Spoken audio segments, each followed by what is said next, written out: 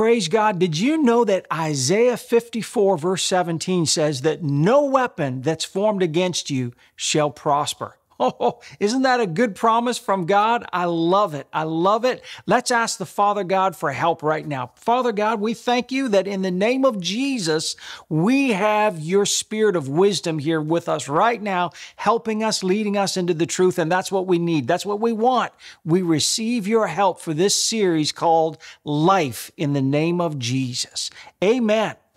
LiFE, Part 1. This is an essential series to your life. Look, what is life and what is it all about? Or who is it all about, right? Down through the ages, philosophers, scientists, and religious scholars have all tried to give humanity something for us to wrap our heads around to answer the difficult questions. Maybe it's just to give people direction and hope. For some, the motive is far less noble. They use the void to take advantage of people's fears, gain control of their thinking, to gain control of the masses, the population. Look, I'm going to say this a few times during this series called LiFE. If you don't ask the right questions, you never, ever get the right answers. Why is that? Because life doesn't tolerate a vacuum. In the absence of light, there is darkness. In the absence of truth, deception. God says it this way. He said, Hosea 4:6, he said, my people perish for lack of knowledge. They die because of what they don't know. We have cute little sayings like, well, what you don't know won't hurt you. But the truth is, what you don't know could kill you. Ignorance is not bliss. It's dangerous. It's painful. It can be addictive and disastrous. Frederick Douglass, the great abolitionist and orator, he once said this, knowledge makes a man unfit to be a slave. Oh, I like that.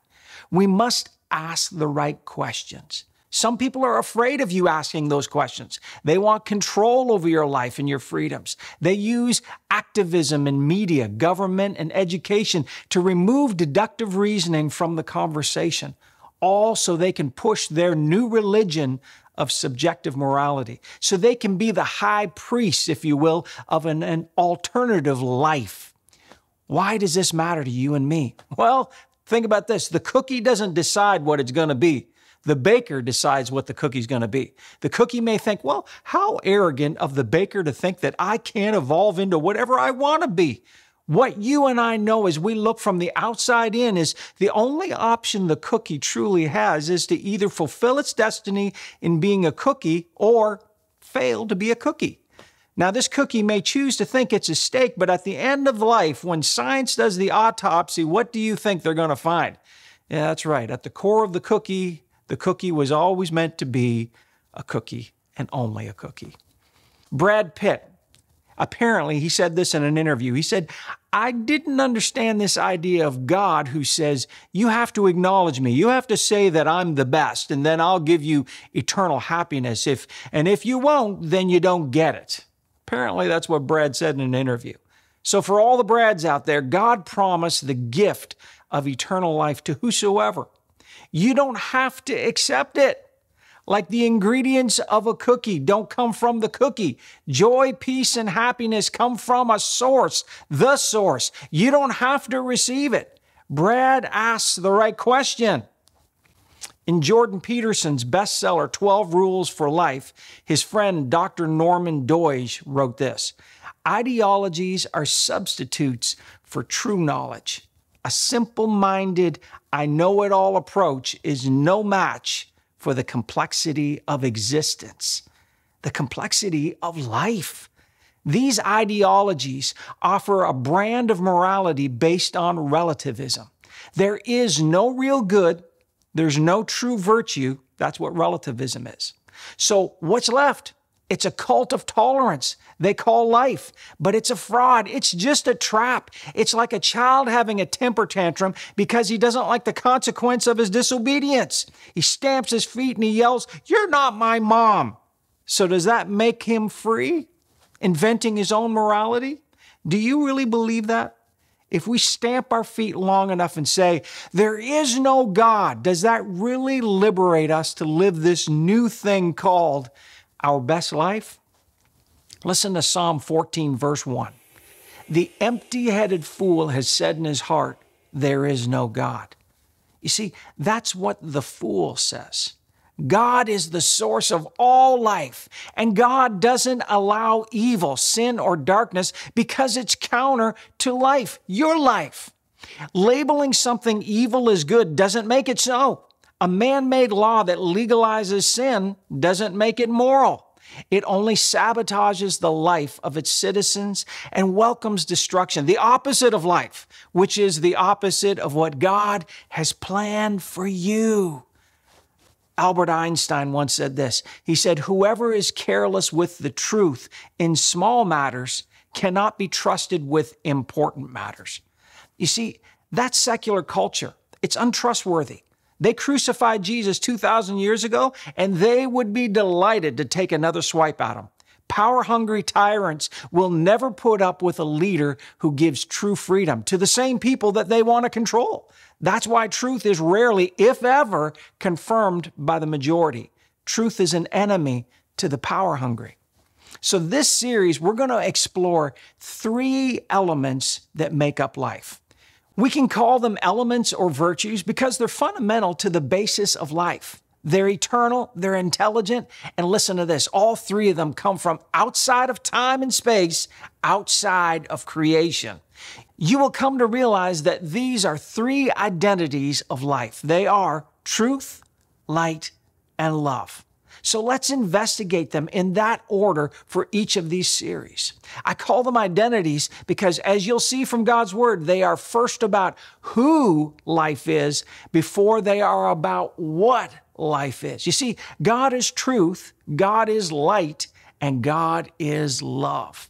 Think about that. Life is birthed out of who, not what. Identity and not purpose. When your pursuit of the big answers becomes centric to the who, then you'll find the pieces of the puzzle suddenly begin to fit. If you deny the great I am, you'll find yourself at the cruel mercies of chaos and relativism. Why is this so important to you and me? Look, until you know God, you'll never know your true self. The better you know God, the better you know your identity. Maybe you've been offended by watching people who profess to know God, but really don't. See, Jesus was offended with hypocrites. Did you know that? He found them intolerable. He was angry with them. But if you can't distinguish between a lie that offends you and the truth that saves you, your choices will keep you in the dark forever. You don't decide what you are, you discover who you are. The con job of our culture has seduced many to pursue refuge in deciding what they want to be instead of who they really are. That puts people on the road to disaster. Until you are certain of your design, you have no clue to your destiny, so you choose death when what you really wanted is life. So let's explore truth here in part 1 as a key element of life, truth. In answering the big question, what is life? Most understand that freedom is essential to life. But is that physical freedom, mental, spiritual, financial, intellectual? You know, there are people with extreme liberty, wealth, and freedom of expression and still live bound to the consequences of their choices, their frustration and bitterness, and they die hopeless. Is that freedom? Dying lost because you freely choose to be lost? To refuse the truth by substituting your own version of morality is a free act of choice. But truth is life, so how is that freedom? Freedom to be lost for eternity? God says in Deuteronomy 30 that He has given all of us the choice for life or death, blessing or cursing. But He says you have to choose. Even tyrants and dictators cannot censure your freedom to believe, although they try. Jesus said this 2,000 years ago, and it's still as true as if it were just 2 seconds ago. John 8, verse 32. And you will know the truth, and the truth will set you free. Now, first of all, no one is born free, but all are called to be free. That's why we need Jesus. The truth, the real truth, is an active force of life that has power to set you free. Freedom in tandem with the truth moves us forward into life. It's renewing. It's a renewing power, and that actually grows. It has movement. You see, death has no movement. Life grows. It increases as it works with your faith. Galatians 5 verse 13 says this, "It is absolutely clear that God has called you to a free life. Just make sure that you don't use this freedom as an excuse to do whatever you want to do and destroy your freedom. Rather, use your freedom to serve one another in love. That's how freedom grows." Did you get that? Freedom can grow. Freedom can be destroyed by you. How? Using freedom to pursue the opposite of truth will bring you into bondage that atrophies the movement of life. You do the math. A tolerance for deception destroys freedom and welcomes death. Love, truth, and then freedom grows. It grows with life. Romans 6, verses 15 to 16, and I want to read this to you out of the Message version. Listen to this. "You know well enough from your own experience that there are some acts of so-called freedom that destroy freedom." Here we go again. "Offer yourselves to sin. For instance, it's your last free act. But offer yourself to the ways of God, and the freedom never quits. All your lives you've let sin tell you what to do. But thank God, you've started listening to a new master, one whose command sets you free to live openly in his freedom." Oh, I love that. Let me show you ideology versus truth.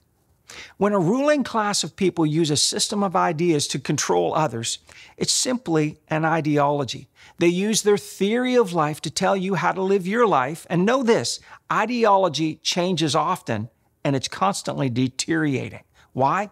Basically, it's humanistic thinking void of absolutes, void of the rebar of life. They want freedom without truth. They want life without the standard of life.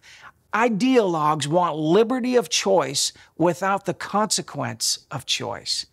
A spiritual storm is here, separating lies from truth. It will bring a cleansing with a renewal. The late Dr. Miles Monroe once said this. He said, "Consequences are more important than decisions. You don't live with the decisions, you live with the consequence." Oh, that's good. These ideologues, they want to sow corn but reap carrots. Well, now, why should corn only come from corn seed, Theodore? Where's the equity in that? We should be able to evolve any crop from any seed. Broccoli from corn, carrots from wheat, wealth from debt. That's only fair, right? That's foolishness. It's an offense to the truth. It's opposite to all that's life and goodness. You want more. You want the real thing. You want life, not some substitute or fraud or even worse. Have you ever had your foot or your arm fall asleep? The blood supply gets compromised and your foot falls asleep. That's at least what we call it, right? When you get the blood flowing again, you get the life flowing, you notice how it tingles. And at the very least, that's what it does, is tingle, but sometimes it even hurts. Life flowing again where there's been no movement can be very uncomfortable. Spiritually, it's similar, and it can be the same in other cases.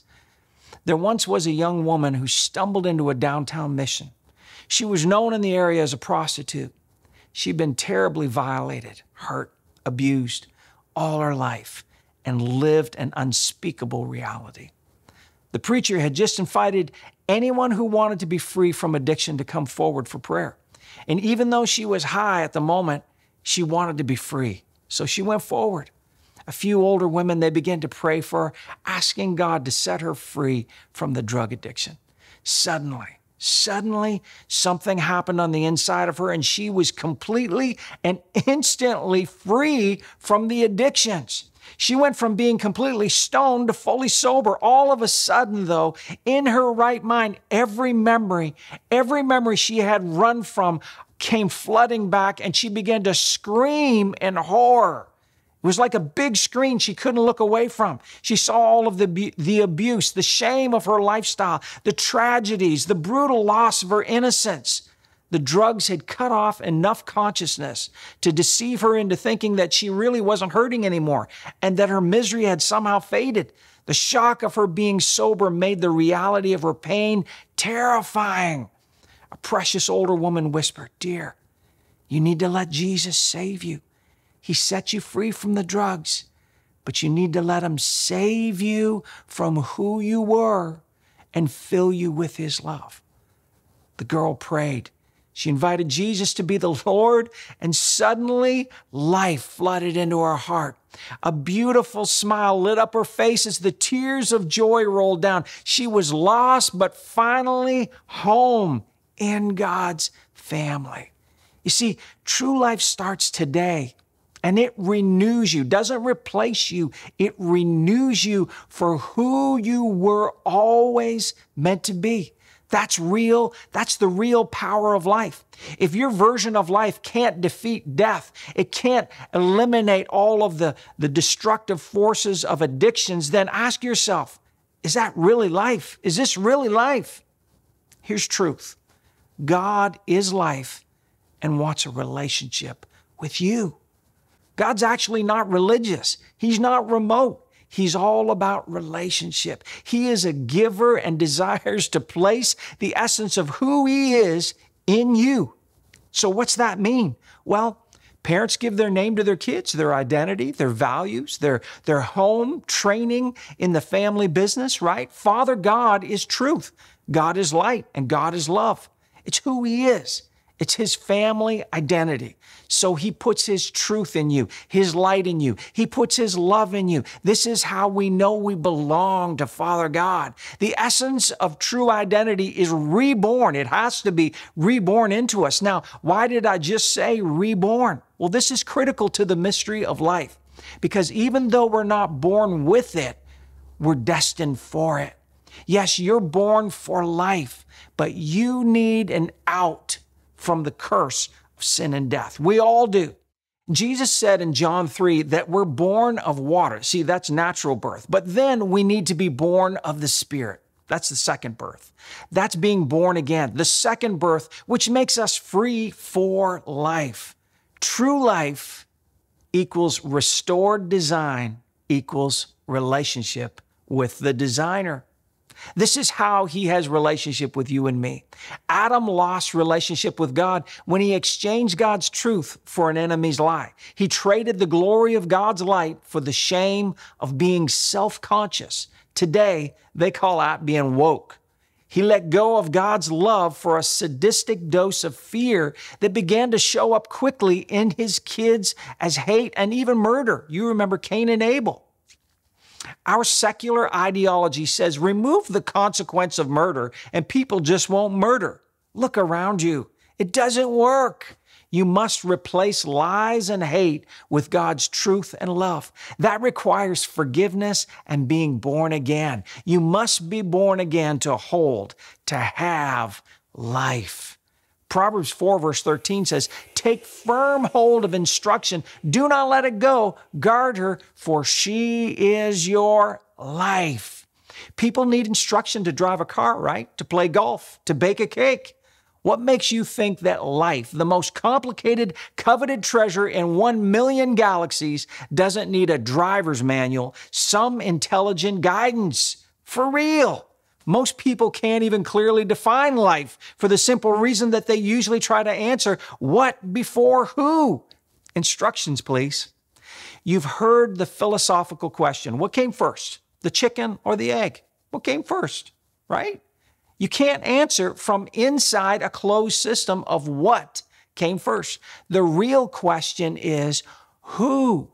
Who started it all? Who made everything that exists? Who is the author and intelligent designer releasing all of that energy source and design for what we call the Big Bang Theory? It's not a theory. Look, it's about the who, not about what, but who. You see, now that opens up the system for a plan, a design, blueprints with preparation, and not just some random release of energy that evolves into a blue planet with a chicken. Look even closer at this thing, this identity of life called truth. Remember, life is truth, and truth is life. The who determines what. Otherwise, what you are doesn't even matter. Look at society. Even your gender has lost significance. Why? Because we've lost our bearing on who, which comes from the truth. God doesn't just tell the truth. He is the truth. What does not decide who. Who you are decides what you are. John 14, verse 6, Jesus said to them, I am the way and the truth and the life. No one comes to the Father except by and through me. You see, Jesus answers a direct question about his identity, saying, I'm the way, the truth, and the life. And then he intentionally pushes into the relationship factor we talked about. He said the point of truth, the way of life, is to have relationship with the Father God through him. Knowing who gives us truth for all the questions about what or how. Origin is essential. Let's read John 1, verses 1 through 4. In the beginning, before all time, was the Word, and the Word was with God, and the Word was God himself. He was present originally with God. All things were made and came into existence through him, and without him was not even one thing made that has come into being. In him was life, and the life was the light of men. You see, Jesus is the truth, and here we see the truth is God's Word. Yes, God's identity as the Word is the truth. That's Jesus. The truth is the Word, and the Word is the truth. In this maiden voyage of life, part 1, we are focusing our attention to see that all things were made and came into existence through the Word, which is truth. The chicken or the egg? The answer is yes. God's unseen truth created all life that is seen. Jesus, the Word, or as we've learned in Life Part 1, the truth has come to free us from the law of sin and death, the law of rust and decay, the law of entropy. Instead of devolving into chaos and dysphoria, we get to transform, not evolve, but transform into a new creature in Christ Jesus, which is a being of life, a child of God, born again of the Spirit of truth. So let's remind ourselves, we need to ask the right questions to get the right answers. How do we respond to truth? The desire is to live life, and not just live life sort of haphazardly, but to live it strong, intentionally. I want to do something different, and instead of just tell you, I want to show you. I'll tease to part 2 by saying this.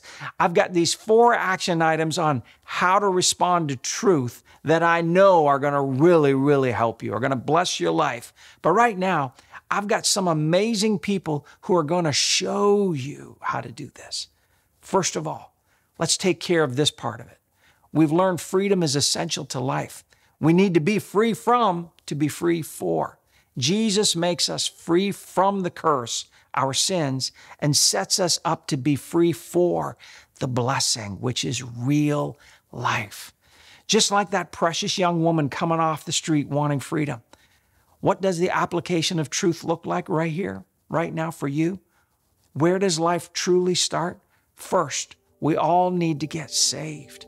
Receive Jesus, the free gift of God's grace. Pray this simple prayer along with me.